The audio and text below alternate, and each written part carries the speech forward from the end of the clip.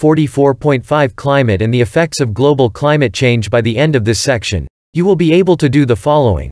Define global climate change, summarize the effects of the Industrial Revolution on global atmospheric carbon dioxide concentration, describe 3 natural factors affecting long-term global climate, list 2 or more greenhouse gases and describe their role in the greenhouse effect. All biomes are universally affected by global conditions, such as climate, that ultimately shape each biome's environment.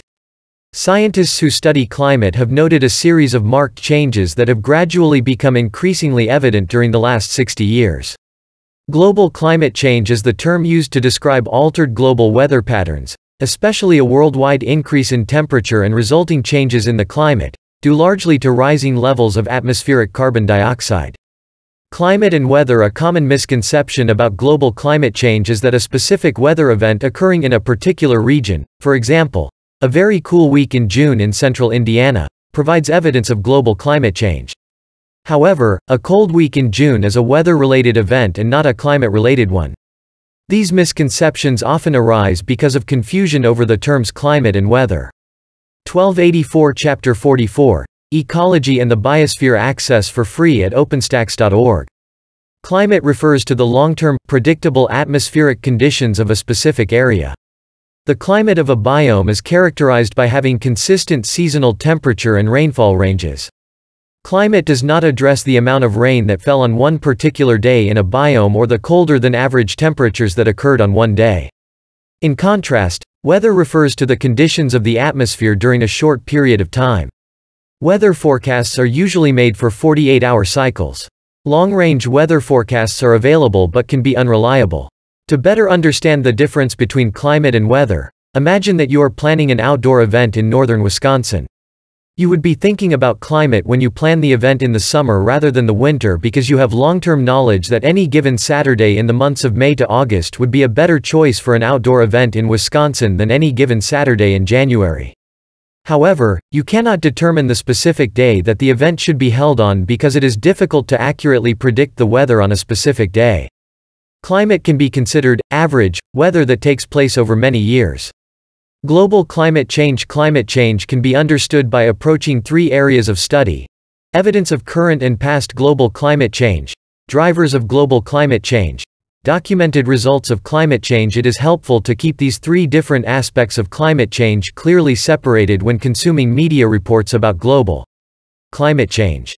We should note that it is common for reports and discussions about global climate change to confuse the data showing that Earth's climate is changing with the factors that drive this climate change.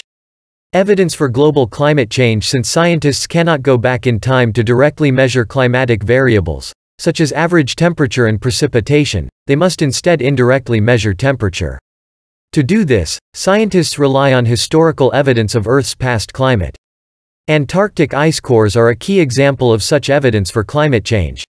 These ice cores are samples of polar ice obtained by means of drills that reach thousands of meters into ice sheets or high mountain glaciers. Viewing the ice cores is like traveling backwards through time. The deeper the sample, the earlier the time period. Trapped within the ice are air bubbles and other biological evidence that can reveal temperature and carbon dioxide data. Antarctic ice cores have been collected and analyzed to indirectly estimate the temperature of the Earth over the past 400,000 years. Figure 44.26a. The 0 degrees Celsius on this graph refers to the long-term average. Temperatures that are greater than 0 degrees Celsius exceed Earth's long-term average temperature. Conversely, temperatures that are less than 0 degrees Celsius are less than Earth's average temperature. This figure shows that there have been periodic cycles of increasing and decreasing temperature. 44.5. Climate and the effects of global climate change. 1285. Figure 44.26. Scientists drill for ice cores in polar regions. The ice contains air bubbles and biological substances that provide important information for researchers. Credit: A. Hala Astrid Kjar, B. National Ice Core Laboratory, USGS. Before the late 1800s, the Earth has been as much as 9 degrees Celsius cooler and about 3 degrees Celsius warmer.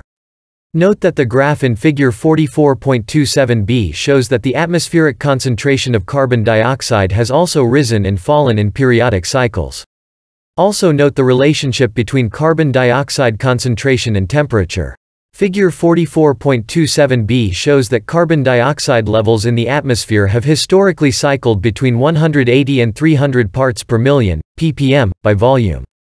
1286 Chapter 44, Ecology and the Biosphere. Access for free at openstax.org. Figure 44.27 Ice at the Russian Vostok Station in East Antarctica was laid down over the course of 420,000 years and reached a depth of over 3,000 meters. By measuring the amount of CO2 trapped in the ice, scientists have determined past atmospheric CO2 concentrations. Temperatures relative to modern day were determined from the amount of deuterium, a non-radioactive isotope of hydrogen, present.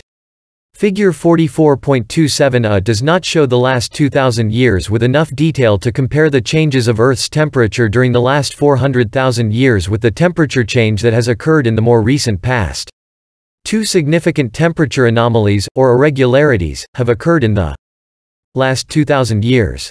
These are the medieval climate anomaly, or the medieval warm period, and the Little Ice Age. A third temperature anomaly aligns with the industrial era. The medieval climate anomaly occurred between 900 and 1300 AD.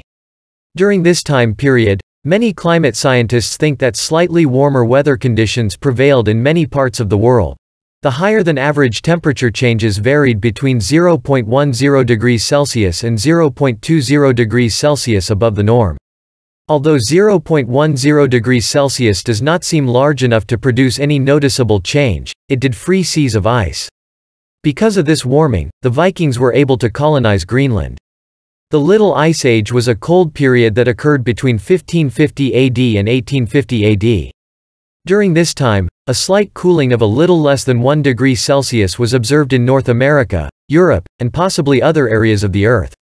This 1 degree Celsius change in global temperature is a seemingly small deviation in temperature, as was observed during the medieval climate anomaly. However, it also resulted in noticeable climatic changes. Historical accounts reveal a time of exceptionally harsh winters with much snow and frost. The Industrial Revolution, which began around 1750, was characterized by changes in much of human society. Advances in agriculture increased the food supply, which improved the standard of living for people in Europe and the United States. New technologies were invented that provided jobs and cheaper goods. These new technologies were powered using fossil fuels, especially coal. The Industrial Revolution starting in the early 19th century ushered in the beginning of the industrial era. When a fossil fuel is burned, carbon dioxide is released. With the beginning of the industrial era, atmospheric carbon dioxide began to rise. Figure 44.28. 44.5. Climate and the effects of global climate change. 1287. Figure 44.28. The atmospheric concentration of CO2 has risen steadily since the beginning of industrialization. Current and past drivers of global climate change. Because it is not possible to go back in time to directly observe and measure climate, scientists must use indirect evidence to determine the drivers, or factors, that may be responsible for climate change. The indirect evidence includes data collected using ice cores, boreholes, a narrow shaft bored into the ground, tree rings, glacier lengths, pollen remains, and ocean sediments. The data shows a correlation between the timing of temperature changes and drivers of climate change. Before the industrial era, PRE 1780, there were three drivers of climate change that were not related to human activity or atmospheric gases. The first of these is the Milankovitch cycles. The Milankovitch cycles describe the effects of slight changes in the Earth's orbit on Earth's climate. The length of the Milankovitch cycles ranges between 19,000 and 100,000 years. In other words, one could expect to see some predictable changes in the Earth's climate associated with changes in the Earth's orbit at a minimum of every 19,000 years. The variation in the sun's intensity is the second natural factor responsible for climate change. Solar intensity is the amount of solar power or energy the sun emits in a given amount of time. There is a direct relationship between solar intensity and temperature. As solar intensity increases, or decreases, the Earth's temperature correspondingly increases, or decreases. Changes in solar intensity have been proposed as one of several possible explanations for the Little Ice Age. Finally, volcanic eruptions are a third natural driver of climate change. Volcanic eruptions can last a few days, but the solids and gases released during an eruption can influence the climate over a period of a few years. causing short-term climate changes.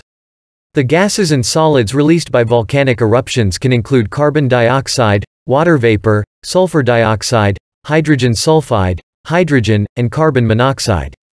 Generally, volcanic eruptions cool the climate. This occurred in 1783 when volcanoes in Iceland erupted and caused the release of large volumes of sulfuric oxide. This led to haze effect cooling, a global phenomenon that occurs when dust, ash, or other suspended particles block out sunlight and trigger lower global temperatures as a result. Haze effect cooling usually extends for 1 or more years before dissipating in intensity. In Europe and North America, haze effect cooling produced some of the lowest average winter temperatures on record in 1783 and 1784. Greenhouse gases are probably the most significant drivers of the climate. When heat energy from the sun strikes the Earth, gases known as greenhouse gases trap the heat in the atmosphere, in a similar manner as do the glass panes of a greenhouse keep heat from escaping. The greenhouse gases that affect Earth include carbon dioxide, methane, water vapor, nitrous oxide, and ozone. Approximately half of the radiation from the sun passes through these gases in the atmosphere and strikes the Earth. This radiation is converted into thermal, infrared, radiation on the Earth's surface, and then a portion of that energy is re-radiated back into the atmosphere. Greenhouse gases, however, reflect much of the thermal energy back to the Earth's surface. The more greenhouse gases there are in the atmosphere, the more thermal energy is reflected back to the Earth's surface, heating it up and the atmosphere immediately above it. Greenhouse gases absorb and emit radiation and are an important factor in the greenhouse effect, the warming of Earth due to carbon dioxide and other greenhouse gases in the atmosphere. Direct evidence supports the relationship between atmospheric concentrations of carbon dioxide and temperature. As carbon dioxide rises, global temperature rises.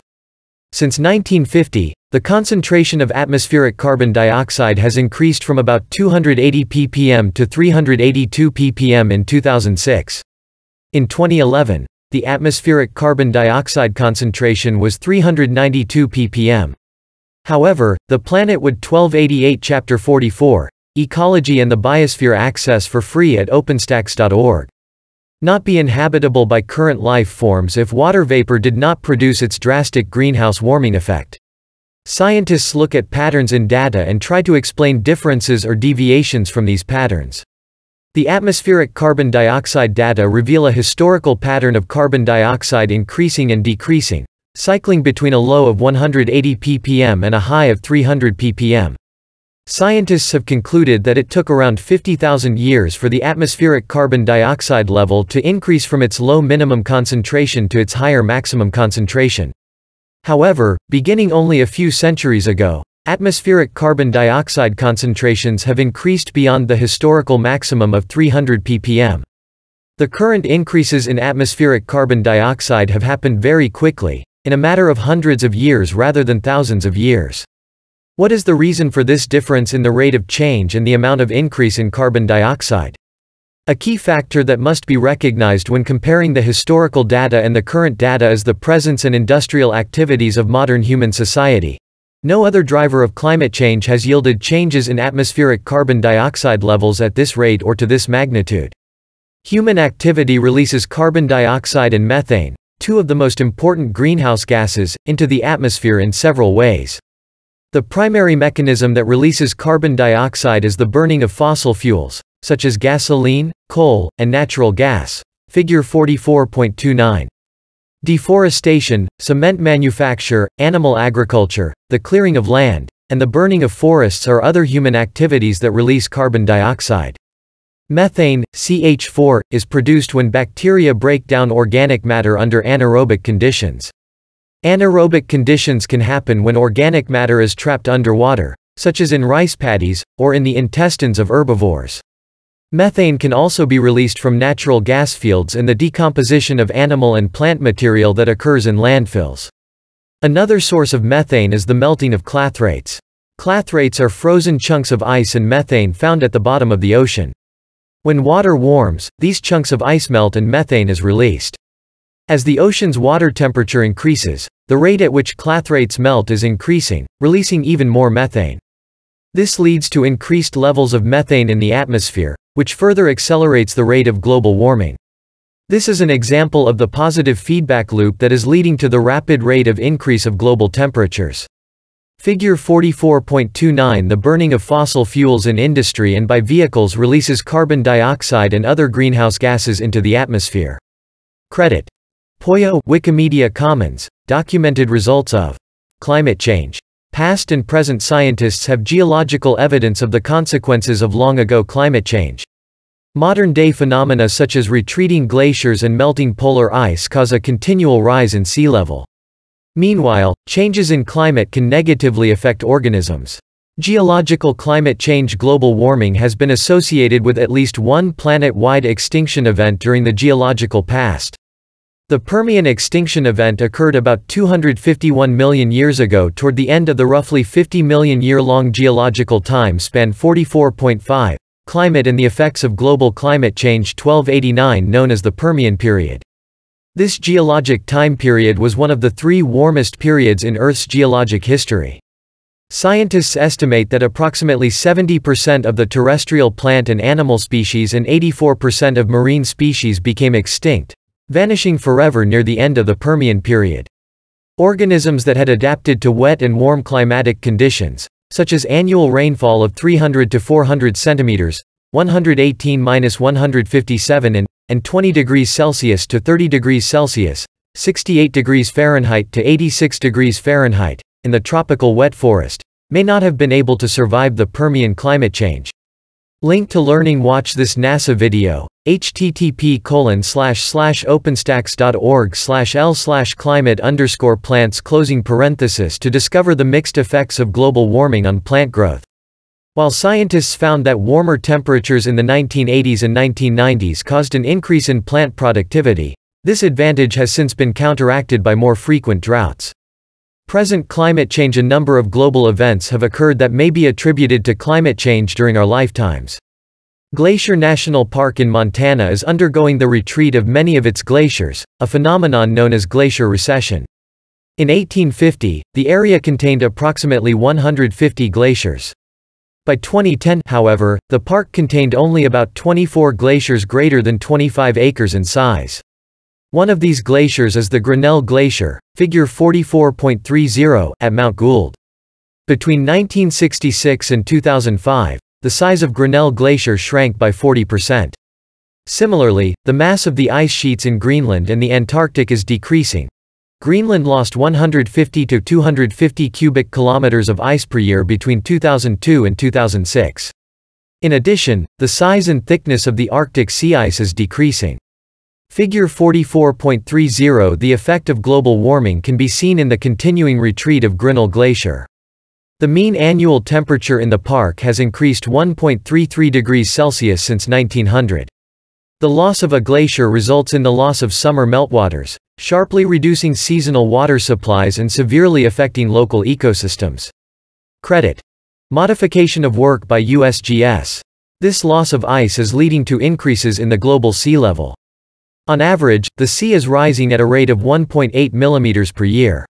However, between 1993 and 2010 the rate of sea level increase ranged between 2.9 and 3.4 millimeters per year. A variety of factors affect the volume of water in the ocean, especially the temperature of the water. The density of water is related to its temperature. Water volume expands as it warms, thus raising sea levels, as well as the amount of water found in rivers, lakes, glaciers, polar ice caps, and sea ice. As glaciers and polar ice caps melt, there is a significant contribution of liquid water that was previously frozen. In addition to some abiotic conditions changing in response to climate change, many organisms are also being affected by the changes in temperature. Temperature and precipitation play key roles in determining the geographic distribution and phenology of plants and animals. Phenology is the study of the effects of climatic conditions on the timing of periodic life cycle events, such as flowering in plants or migration in birds. Researchers have shown that 385 plant species in Great Britain are flowering 4.5 days sooner than was recorded earlier during the previous 40 years. In addition, insect-pollinated species were more likely to flower earlier than wind-pollinated species. The impact of changes in flowering date would be mitigated if the insect pollinators emerged earlier. This mismatched timing of plants and pollinators could result in injurious ecosystem effects because, for continued survival, insect-pollinated plants must flower when their pollinators are present.